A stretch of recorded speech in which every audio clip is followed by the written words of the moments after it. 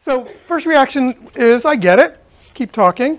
The second reaction is, I'm not quite sure what you're talking about, but I'm willing to listen. And the third reaction is, you must be joking. How can games ever make a difference in a place like school? How can they be serious enough to make a difference? And I wrote this book sort of trying to answer just a couple of key, kind of strange questions that sort of started popping up after I started talking to people in this space. Not just teachers, but game designers and experts like Kurt and his wife. So I started asking questions like, could play, ironically, make school a more rigorous yet enjoyable place? Could play make school harder? And it was, it was at a time when we were really seeing technology just sort of take off in all these different ways. If you are of my generation, you remember this sign from when you were a kid, right? My kids see this sign differently than I do, right? So I used to see, if you see someone drowning, help them, right? And my kids see, if you see someone drowning, laugh out loud with bacon, right? Okay? So I'm going to take you very quickly through kind of a geeky couple of slides about something called Moore's Law. If you're familiar with it, just close your eyes and take a nap. If you're not, here's what Moore's Law is. So it talks about basically how quickly computers get better, okay? It's named after Gordon Moore from Intel. And basically what it says is that computers in a very sort of predictable way are going to get smarter, they're going to get faster, they're going to get cheaper, they're going to get more efficient, and they're going to get smaller.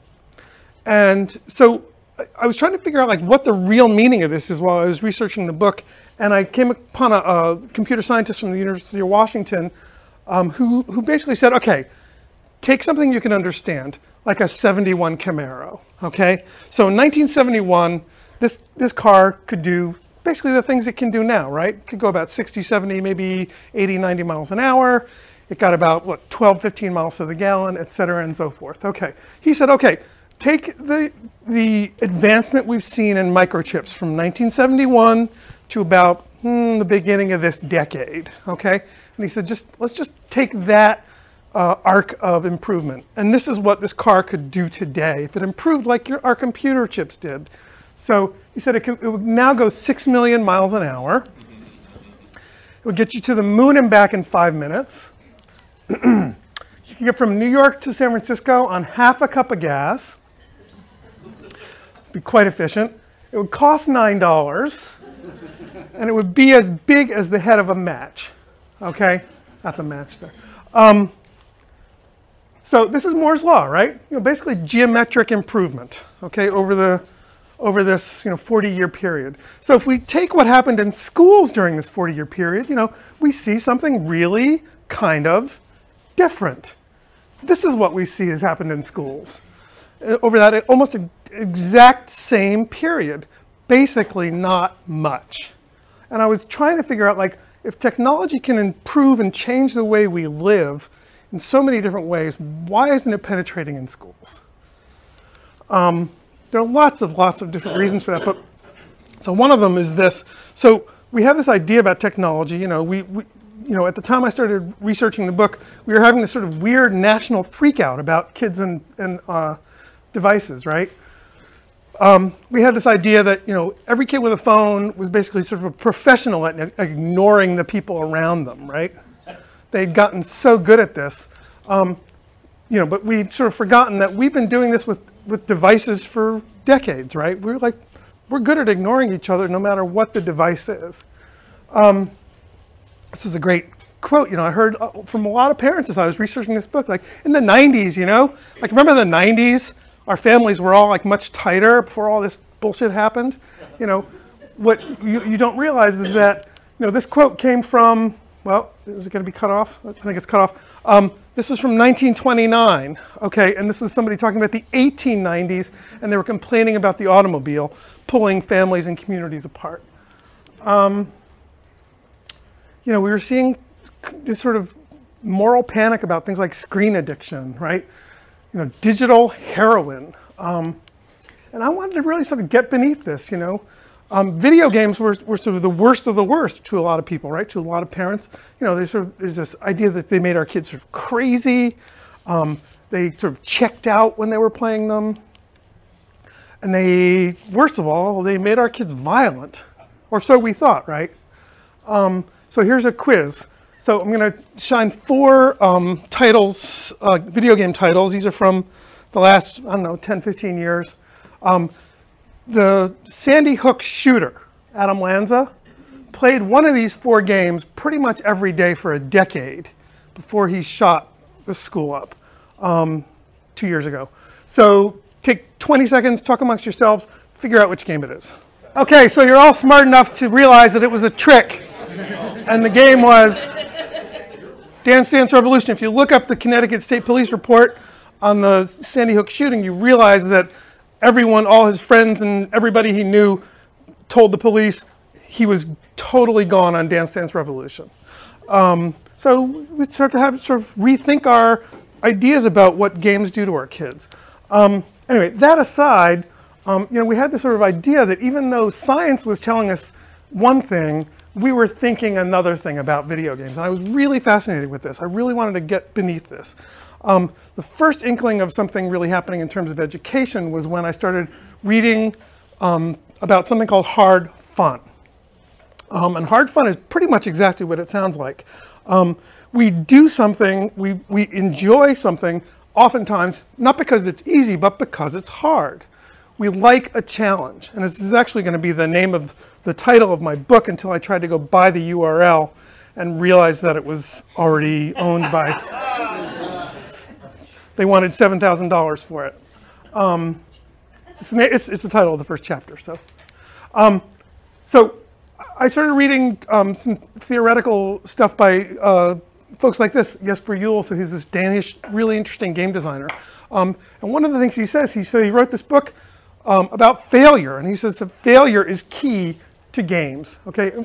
And in a very specific way. He says, I dislike failing in games, but I dislike not failing even more. So think about that for a second, okay? You pick up a game, you pick up any game at all, which is some lousy, you know, Candy Crush game or a console game that takes weeks and weeks to play. Failing is not fun, but not failing is even worse, right? So he's got this idea that for something to be a game, forget just a good game, how about just a game, we expect something to push back at us. And his thought experiment about this was kind of interesting when he says, okay, imagine a game where you couldn't fail. This is it. This is the game, right? You push the button, the game is done, no chance of failing. But he goes even a step further, and this is where I think, where I want to start thinking about how this relates to school. He says something that I thought was really, really important. He says this, he says, if we compare sort of games to everything else we do in our lives and sort of the things we do in our day, they're kind of set apart. He says we're not necessarily disappointed if we find it easy to learn to drive a car, but we're disappointed if a game is too easy, okay? So now let's think about the kinds of things kids confront when they're playing games, right? These are the sorts of things that happen in games, right? This is not too easy. This is not hiding our kids from failure. This is basically, you know, asking them to do something that they might very well fail at, trying to build something just this incredible, okay? And you can see, you know, just go online and just type in, you know, Minecraft building projects. Kids are doing amazing things. This is just your typical sort of everyday screenshot from World of Warcraft, okay? That's a lot of data going by, right? There's a lot to keep track of. There's a lot to think about.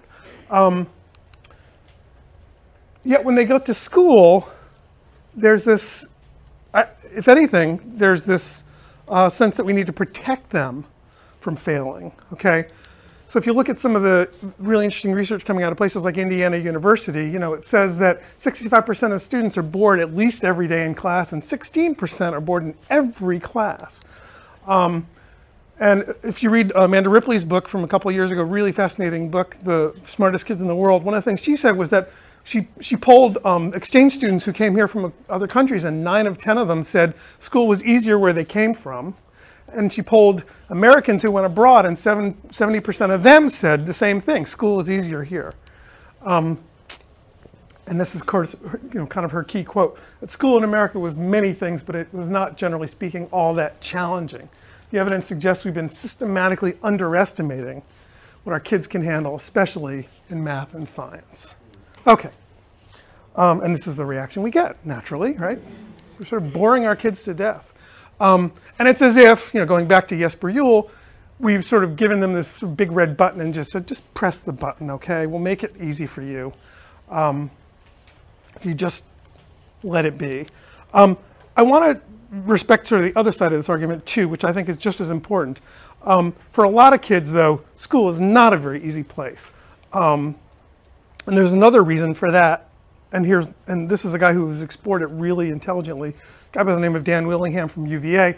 One of the things he says is that people, not just kids, but everyone is curious, but this is a fragile thing. We really have to take care with this. That working at problems at the right level of difficulty is important, okay?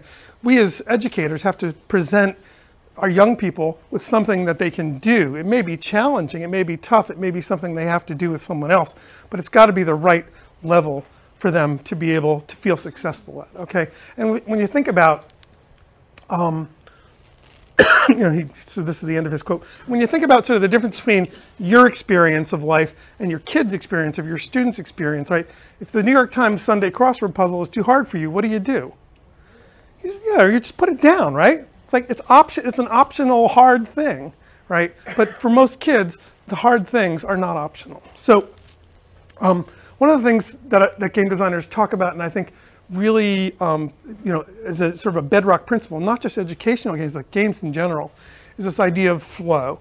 And you could read about this till the cows come home if you're interested. So flow is this idea, and it's actually not even particular to game design.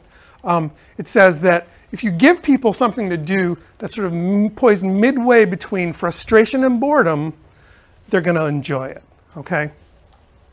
Too frustrating, if it's frustrating, it means their skill level is not up to the task. If it's boring, it means their skill level is too advanced for the task. I'm going through these ideas very quickly. There are books written on every one of these. So, excuse me. Game designers also talk about something called a magic circle. Really fascinating idea. And basically what it is, the magic circle, is this mental space that's created. And you saw it this morning when you played a game in the discovery room. It's the mental space created whenever you sit down for a game or even stand up for a game. If Kurt and I started playing rock, paper, scissors right here, people would be craning their necks to see what happened, right? There's nothing actually taking place except he and I just sort of, shooting fingers at one another, right? That's the magic circle. It happens instantaneously when a game begins. And it doesn't have to be a circle. It can be kind of a square with rounded edges. It can be very small, and it can be very, very large. Okay, the magic circle is just an idea, right? And my favorite, of course, is that the magic circle can really be anywhere. So this is an actual thing. So in Amsterdam a couple years ago at the airport, if you've ever been to the Amsterdam airport, it's one of the biggest in the world. Millions of people come through every year. They realized that men were rushing into the men's room, going to the urinals and making an absolute mess. So somebody said, you know what? We need to do something to help men sort of aim better. So somebody got the idea to just etch a housefly into the urinal. That's not a real fly. That's a picture of a fly. And they found that the spillage went down 80%. Okay. Not sure how they measured that, but you can now buy these online. Okay. And you can get them in all kinds of themes. So, did you see that? If your kids are into Star Wars, or if your husband's into Star Wars, whatever. Get into. All right, a couple more ideas, and then I'm going to let Kurt expand on some of the things that those guys are doing. So, one of the other ideas that really fascinated me about this world is this idea that the games we love most do something for us that isn't just particular to games, it's particular to sort of the things we love in life. There's an idea called intrinsic motivation, and this is theory that some of you may be familiar with, especially if you went to business school. So there's a pair of researchers named Ryan and DC, and what they found was that if you give people 3 things, they'll do anything. And this is in their job, in their family life, at school. If you let them have a sense of competence, autonomy, and connectedness, they will follow you to the end of the earth. And this has been applied. You can read books and books and books about this applied to business, right? You know, if you read like Dan Pink's books, you know, this is one of his big ideas, right? That you don't have to pay people more, you just have to give them a sense that they belong to something big, right? And they can collaborate, and then they can get to wherever the path is on their own, okay? And this is what kids do when they play, right? They're competent, they feel good about what they're doing, they're connected to one another, and they figure it out themselves. Okay, one last idea. You know, game designers, think about this, think about the user experience in a way that educators, I think, really need to.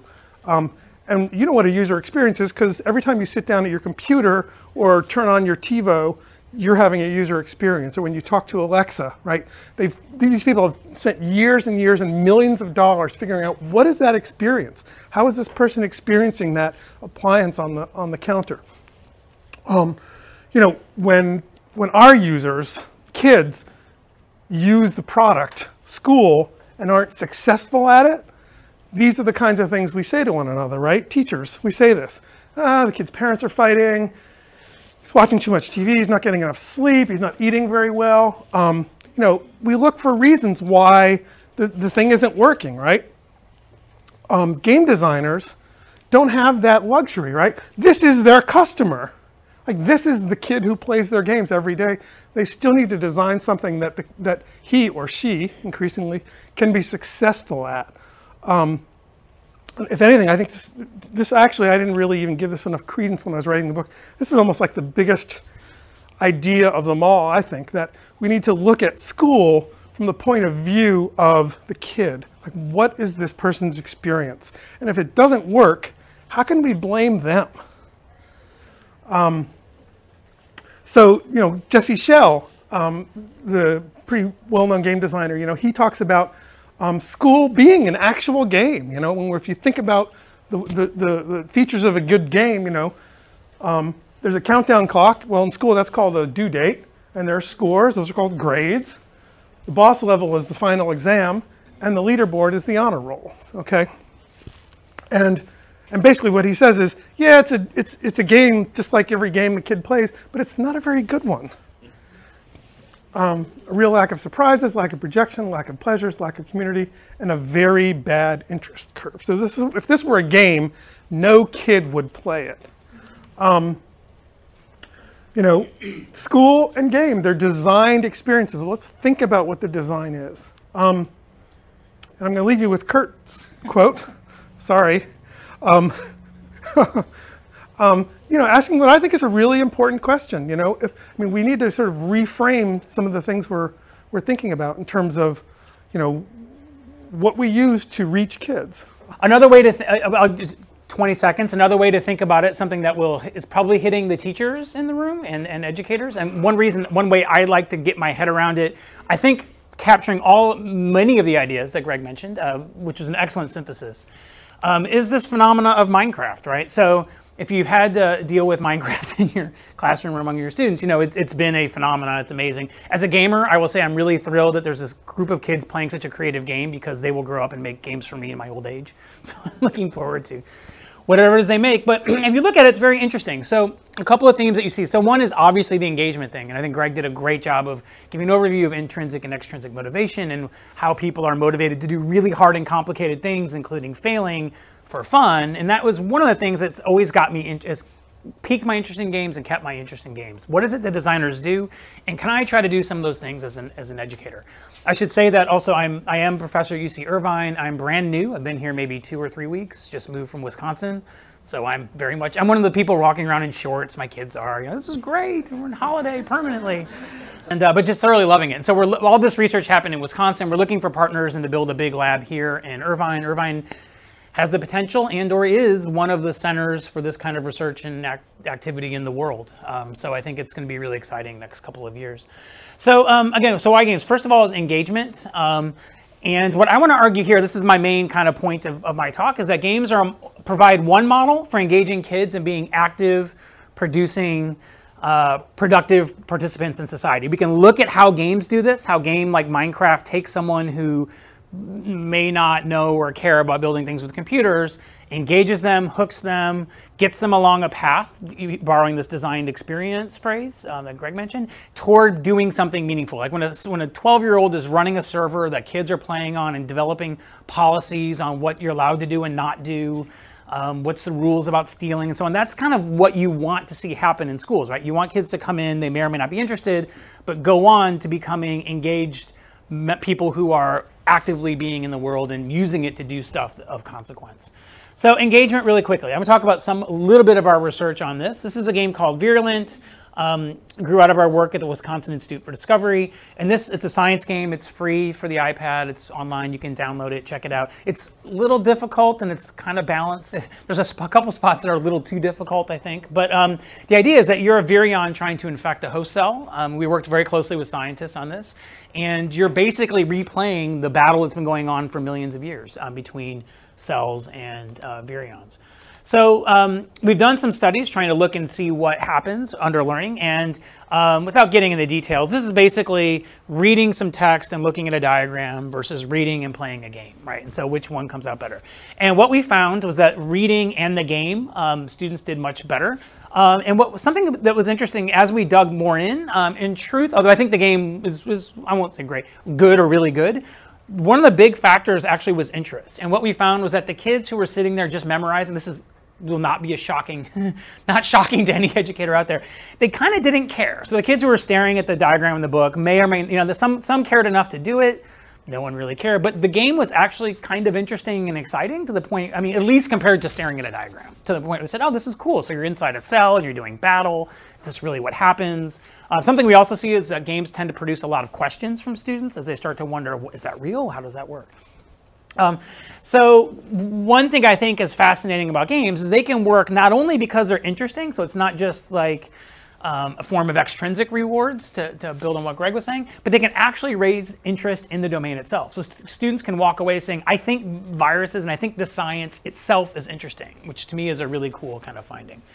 One of the design takeaways, I think, as I step back and put my teacher hat on, I should say I was a former Montessori teacher and taught at kind of alternative schools for 3 or 4 years, is that oftentimes it's really interest that we're using games for. So you don't necessarily, if thinking again to these user experience, how are you going to try to capture and motivate and engage interest as kind of your first thing you think about as the unit plan? And I think games are actually a really good way to do that. So some of the implications is really focusing, and this is teachers tend to think this and go a little bit no duh, whereas the education research community tends to find this a little more fascinating. Like they should be interested just because I said they were. Seems to be kind of the logic of how most schools should be.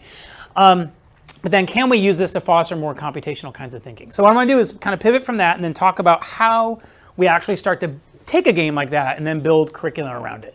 And the model I want to pose for you, and take this as a thing that you can maybe build on, see if it works for you, is starting by some form of playing. So whether it's playing a game like the one I just mentioned, it could be everything from a live action role play of the Oregon Trail, something a lot of teachers have done. But starting with something where you're really playing and you're building that sort of magic circle that Greg talked about, and you're saying, let's get here and play, and that is sort of why you're here.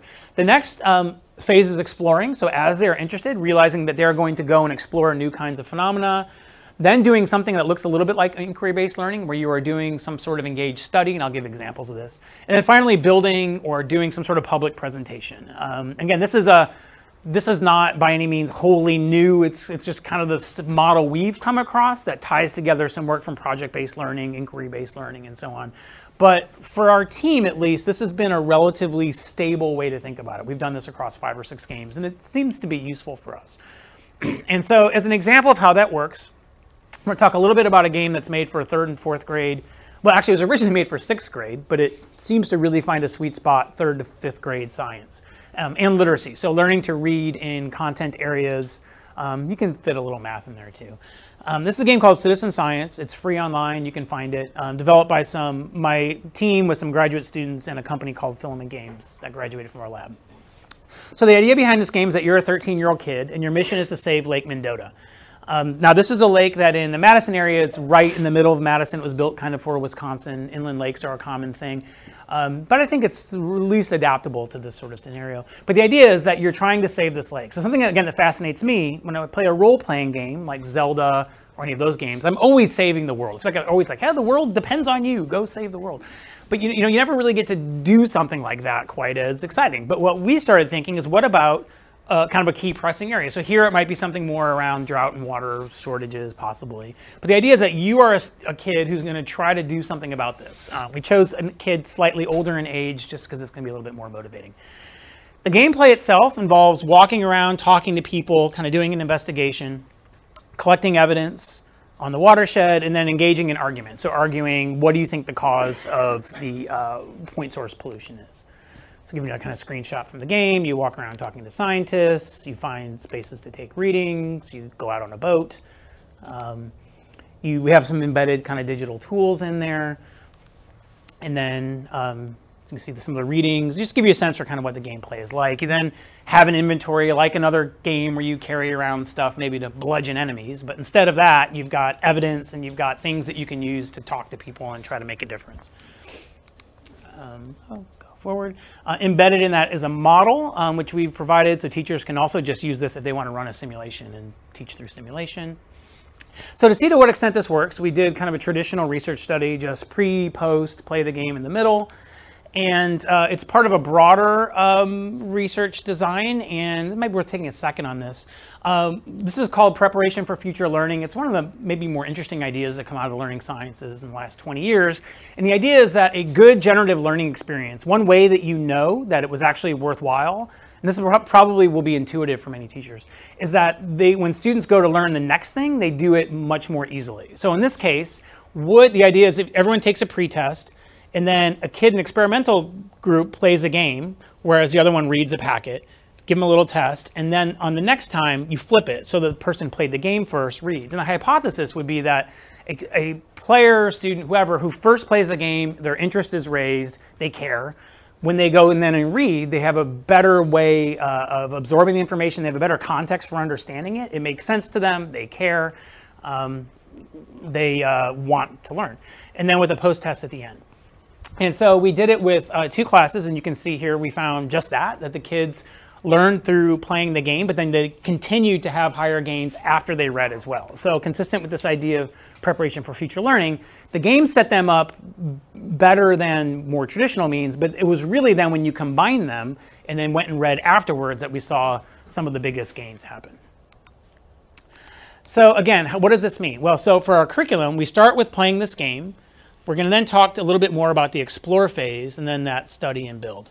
So the next thing we had them do, in the classroom, they played citizen science, they did these reading activities.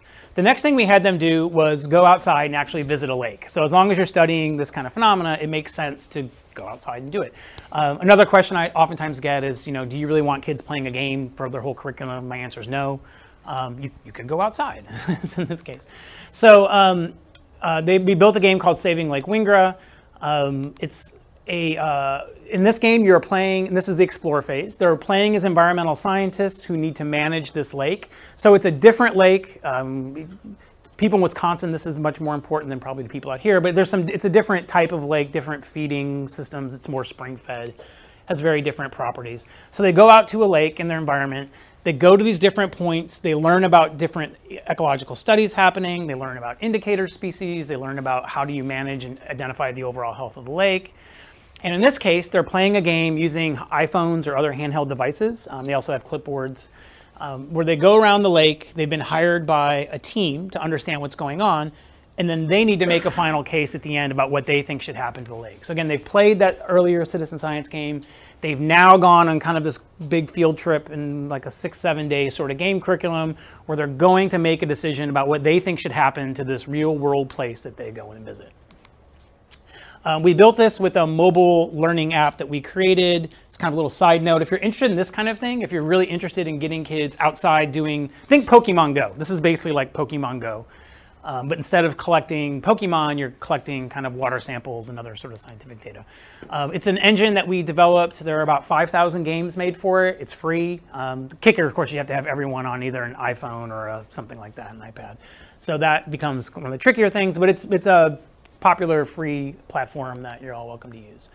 The kids play as different constituencies, so something that I got very interested in, trying to take a game approach, is saying, look, you're all competing, actually, and there are different people who have different groups with different interests. So the housing developers have different needs, say, than the recreational clubs, although they sometimes work hand in hand, they sometimes work at odds. We wanted to get away from very simplistic notions of, you know, you're the pro environment or not, and just talk about more management and what you want to do. So these are some more features in there. Maybe I'll just kind of skip over that. The idea then is that they out of game, so they're playing the game, but out of the game they're discussing those maps, looking at readings, and so on. Then the final step is designing a local study. So not all of the groups do this, but in some cases they did. One group decided to go off and study their own sort of drainage ditch pond thing in their backyard, collecting data, looking at samples, seeing kind of what's going on. Something we've seen happen more than once that's kind of interesting is that in this case, they did down the road, about a year later, had an issue where there was a muskrat actually moved in, was eating up the shoreline. The city council actually was having a meeting about what should we do about this lake, and the kids came in and actually testified to what they saw it happen because they did a study on it. Again, ironically, the game I mentioned, the first game I mentioned, had a muskrat in it, so they were kind of primed to do that because it is one of the things the scientists told us can happen. So they were able to actually do that. We've had, then in the end, they create models and they kind of just, you know, present what they've learned about their lake. This is another game. We've had multiple games where kids actually get involved in city council issues, which is kind of weird. This is another one in Madison where they built a game about their neighborhood, and then they identified some of the long-term housing trends and why it is that the neighborhood was originally African-American, Jewish, and Italian, and it later got bought up. So it's like kind of like a little Brooklyn. It later got bought up by the hospitals, then people were dispersed. So as they were doing this history, they learned more about the links of where the more economically hard-hit areas were in Madison and how they got to be that way. And they actually wrote and presented a city council resolution about what they thought should be happening for the priorities of the neighborhood moving forward, which is kind of cool. So that's one of the kids presenting there. We've had other kids spontaneously write letters to the editor in the newspaper, which is kind of cool. All right, so the next question we've been trying to do is, this was all great, but it was very much us working with some local teachers. It's not going to scale easily. Within that network, there are more teachers borrowing ideas, but it's kind of a local or regional phenomenon. So the last example I want to talk about is a game called Econauts, where we're trying to build this model out. This game is also, it's kind of in the functioning tech demo phase. It's free online. I can give you a copy. It's far from perfect.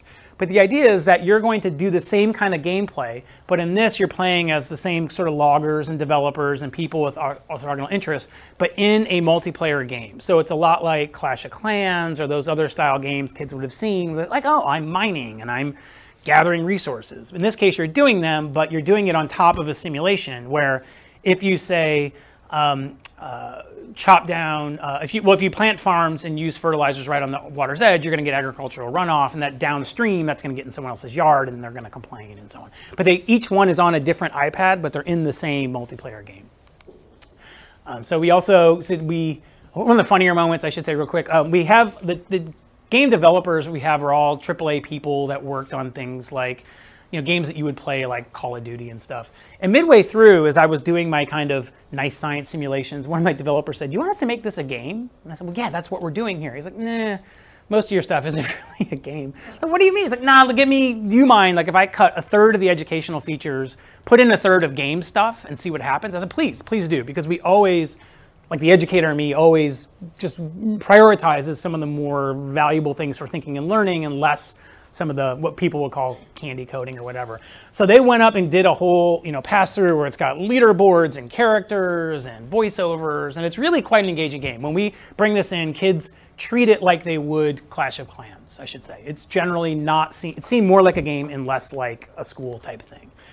Underneath it is a simulation, so you can see this is a printout that we get, and we can show teachers of where the phosphates are moving, industrial wastes are, algae. So they're playing it on top of a simulation. We have data forms so that this is things that we can get back out. One of my real interests in this, I should say, and one of my things that kind of keeps me going is that I think as we see analytics and so-called big data stuff come more and more, we're going to be able to track kids' activity more closely, but it's going to be harder to track things like creative problem solving, collaboration, and this is a kind of game that might be able to do that, and these are tools that might be able to do that. So that's from a research end, the kinds of things I'm trying to do to get that injected into the national conversation about these things. So the idea is that you could have design communities where kids, and this is what we're working on now, where kids can design their own scenarios. So if a kid plays this inland lake thing and says, that's great, but I live in California and that's not a thing for us. I really want to do stormwater runoff or something, then they can. And all right, the other sort of thing that we're working on, I guess I want to give one sort of play to, is we have another game that's another version of this that's an out and out simulation where if you wanted to really get in with the EPA, if they're allowed to interact with the public anymore, I'm not sure if they are, but if they were allowed to do so, games that really are based on predictive models where you can get in there and say, oh, if we change this policy, here's what's going to happen. And I have a colleague, Ben Shapiro out of Colorado, who's working on that. So the questions I think about when I look at games, and this is some things to kind of think about, is what keeps a good game from a bad game. This is a game that really is going to foster interest in a game. Do they simulate something? Many of my favorite games for learning have some form of simulation behind them. So you're actually playing and experimenting and trying to learn by thinking through. What roles are available for the students? So the better games typically say you're going to be either a scientist or a person saving the world or a person doing something, not someone memorizing or trying to solve a problem just to get a test right, whatever. Those goals compelling? Can students be productive and creative? Many great games, kids get excited and they want to shout, yell, argue. Those are signs of a good game.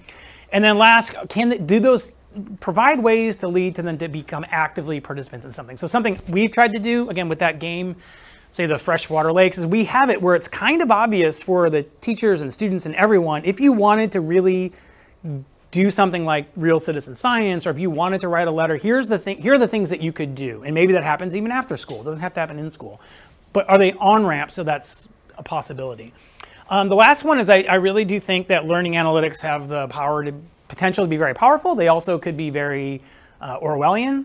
We do lead a national consortium of people doing game-based analytics, trying to set standards for how do you do it well, what are the right sort of policies. I think it's a powerful tool. It's going to happen, but it has the potential to be maybe dangerous. Again, none of this necessarily requires a digital game. It's what I tend to do. I think there's a lot of power in it, but it's not necessarily required by a digital game. You could do something like this, play, explore, study, build, with face-to-face role-playing, film, documentary, reading, and then inquiry-based learning and building stuff. I think more and more, as we are in digital society, it's good to try to infuse these things, particularly computational thinking, but it's not inherently required. Two other things that I think of just in terms of my own kind of former Montessori, maybe something to leave you on, is that in general, regardless of games, as we look at the shifting nature of education and the shifting nature of social institutions in a digital age, how do we find ways to take them, maybe starting where you're a game player in a safe sandbox, but how do we move them through time in different domains eventually so that they graduate as people really participating, who have an active affiliation with school and with society, where they see themselves as actively contributing and being a part of, where they are making things in addition to consuming. And I should say, this is, for me at least, reflecting on, just the national and global events of the last 6 months, 12 months, elections and so on. For me, I think one of the real signs is that I would love to see our schools try to have more and more people who do feel affiliation, who don't feel as, in Wisconsin, it's kind of famous. There's a book about this, about the nature of disaffiliation and what was the word I'm looking for here? Missing it. Alienation, I guess, toward many of the overall social structures. And schools sometimes, sadly, end up doing some of that as well. So here's some of our funders, the research people, and I look forward to either answering questions or collaborating as we set root in Southern California. So thank you.